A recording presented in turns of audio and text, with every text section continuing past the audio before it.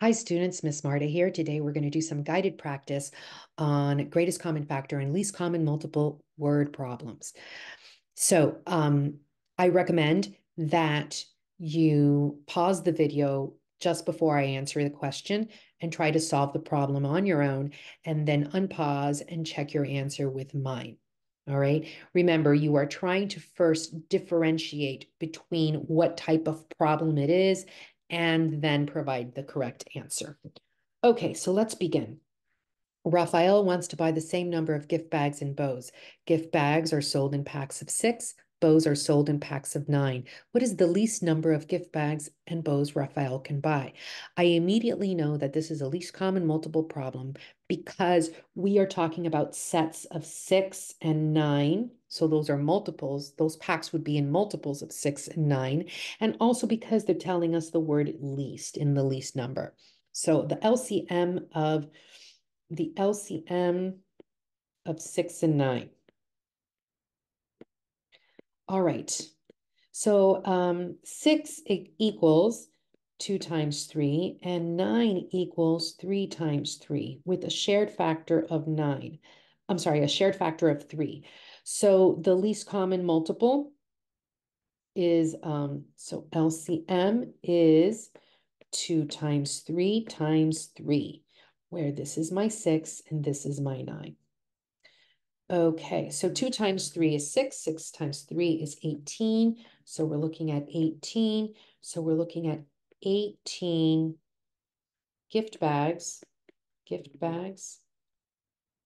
and bows.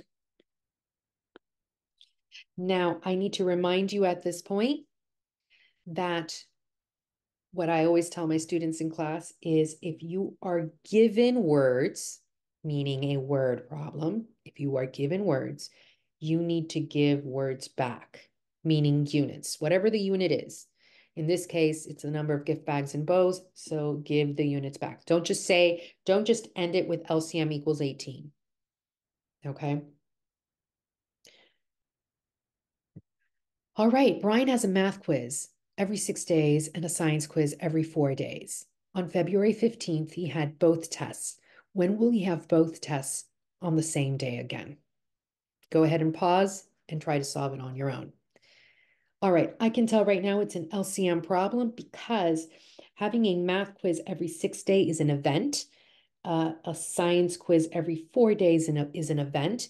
The fact that I have the word days is a unit of time. And not only that, they're telling me that on February 15th, he had both tests at the same time, and they want to know when he'll have the same test again.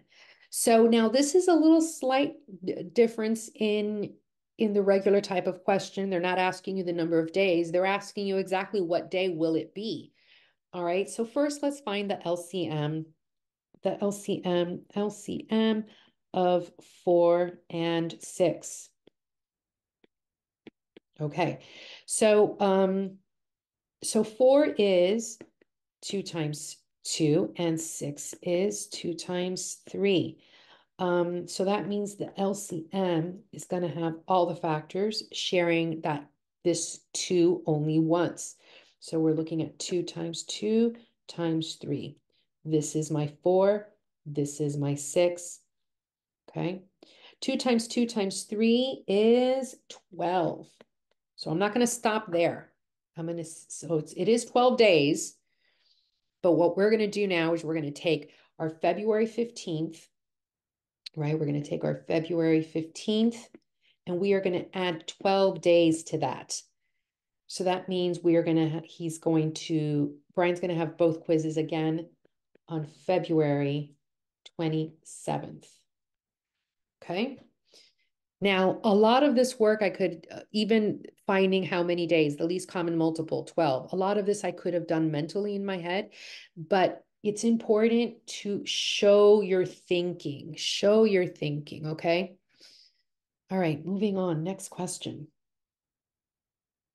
Okay, here I have a question and it's broken up into two parts, but the second part got cut off, but we're gonna answer both anyways. A dentist is making packages of toothbrushes and toothpaste for his patients. He has 12 toothbrushes and 18 tubes of toothpaste. Each package will have the same number of toothbrushes and the same number of tubes of toothpaste. What is the greatest number of packages that the dentist can make using all of the toothbrushes and tubes of toothpaste? Wow, that is very heavily worded. All right, question B is going to be, which is in here. Question B is how many tubes of toothpaste and how many toothbrushes are in each package? All right, so we're going to answer for that. I know that it is a greatest common factor problem because of the word greatest number of packages. So remember, number of packages. Packages is my unit. We're looking for the GCF. Notice here they're saying that each package will have the same number of toothbrushes and toothpaste. So equal. There's again, each package is going to be identical or equal. So we're looking for the GCF of 12 and 18. Okay. So let's begin. So 12, I know 12 is 2 times 6. And okay, even if I don't have to do all of the prime factorization, I can go even and say 18 is 3 times 6. I can already see right here that my 6 is my GCF. Okay. So that lets me know that we have 6 packages. So we have 6 packages. So there are 6 packages. All right. Now, question B, which is how many toothbrushes and tubes of toothpaste will each package have? All right, so we have to look at the remainder factors. So right here, the remainder factors is 2 and 3. So for the toothbrushes, which is 12, that means each package has 2 toothbrushes and what is it? 3 tubes of toothpaste. All right.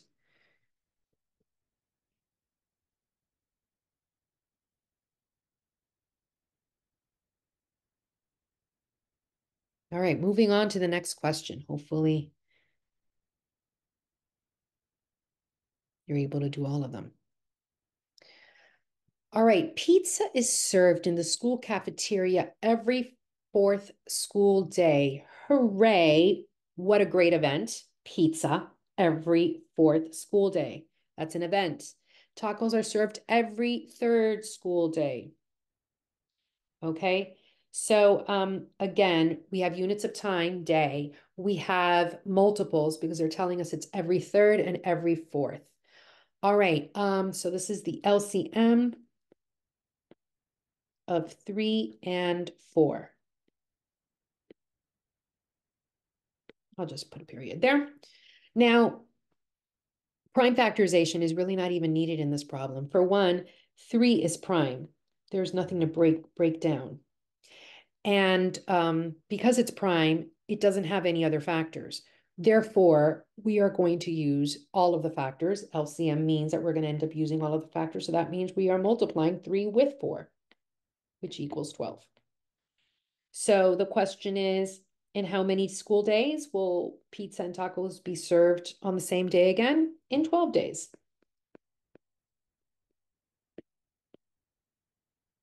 In 12 days. Now, if the question were like that last one were to give you a date on the calendar or a day of the week, you would have to count or add to get to that date and answer the question. But this one was fairly simple. It was just number of days. Okay, I believe we have just 2 more problems. Sally is arranging her books on a shelf. She has 16 adventure books, 32 mysteries, and 12 biographies. She wants each shelf to have the same number of each type of book. Okay, that lets us know each shelf is equal They have the same type of each book.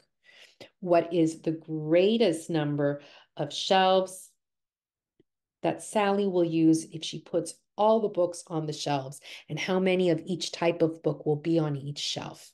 Okay, so we are finding the greatest common factor, the GCF of 16, 32, and 12. All right, well, 16 is 2 times 2 times 2 times 2. All right, 2 times 2 is 4. 2 times 2 is 4, times 2 is 8, times 2 is 16. All right, now 32 is 2 times 16. So basically, it's everything I have right here times 2. So 2 times 2 times 2 times 2 and times one more 2. 12, I know has a 3 in there. So 2 times 2 times 3. So 2 times 6, and 6 is 2 times 3. The greatest common factor is that. So the greatest common factor, the GCF equals 4. So that means we have 4 shelves. Okay. But they want to know how many of each type of book will be in each shelf. So we're going to use the remainder factors right here, to tell us how many of each book. So there were 16 adventure books. So that means we have, and I'm going to write here, each shelf has, I have here 2 times 2, that's 4 adventure books.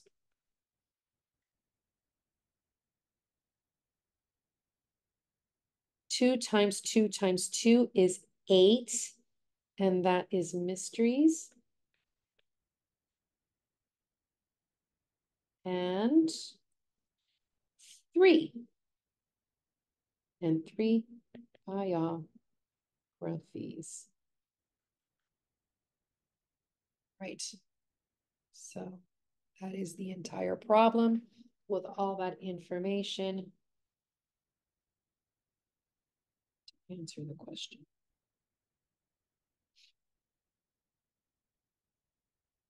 All right, last question. Here we go. Every 9th person in line at a movie theater gets free popcorn. Every 6th person gets free apple juice. Shani says that the 36th customer will be the first customer to get both free popcorn and free apple juice. Is she right? If not, describe her mistake. Okay, now I can use prime factorization to answer this question because it will definitely give me the answer. I know it's a least common multiple problem because we're talking about every 9th person and every 6th person. And I can do the prime factorization and find my answer, find my least common multiple, my least common multiple. But I want to get a clearer picture because I want to be able to understand Shani's mistake. And I know she's wrong already, but I want to be able to understand it. So to do that, I'm going to go and do it the long way and do the multiples of 9 and 6. So let's begin. Multiples of 9, we have 9, 18, 3 times 27, 4 times 36, 45, 54, 63, 72. Oops, I'm not using any commas. 81. I'm just going to stop right there. Into infinity, right? Infinity is not very clear. Okay, let's do every 6th person. So we're doing 6. 6, we have 12, we have 18, 24, 30, 36, 42, 48, 54, 60, 66, 72, and that also takes me into infinity. Dot, dot, dot. Into infinity. Very hard to loop that infinity sign. All right. Now these are the multiples of 9 and 6. Let's circle what is common. What is common is 18. And clearly that is the least common multiple. That is the first customer that will get both free popcorn and free apple juice. But let's circle everything we got here. We got 36. That's what Shawnee says. 54, 72. And of course, there is going to be an endless number of common multiples for 9 and 6. All of these common multiples, these customers, the ones that are circled and the ones that are circled into infinity, those will all get free apple juice and free popcorn. Okay. They will all get free apple juice and free popcorn because they're on both lists of multiples. Okay. Shawnee's mistake is that she is correct. The 36 customer will be getting free popcorn and free apple juice, but she's not right in that person is the first one. So it's good to see this is the reason why I wanted to get through all this, because it gives me a better understanding of what Shawnee's mistake is. She might have done this work and she might have used this method and had forgotten to circle here 18. And so she might have ended up recognizing 36 as being the first one. All right. She might have done 36 and maybe missed 54 and just done every 36. So that could have been a reason for her mistake. I don't want to speculate, but I know at least I can recognize her mistake. Okay, so this is a type of question where we have to explain someone's mistake and explain the reasoning. So take your time with it. First thing I'm going to say is she right or wrong? She is a Shawnee. Shawnee is wrong. Shawnee is wrong. And I can explain that although, oops, all L before T, although the 36th customer will get free juice and popcorn. Okay.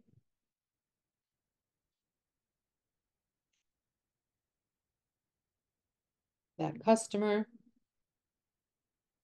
is not the first. The 18th customer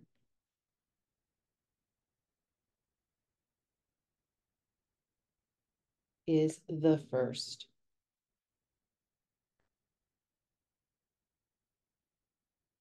To get both items. I can just say items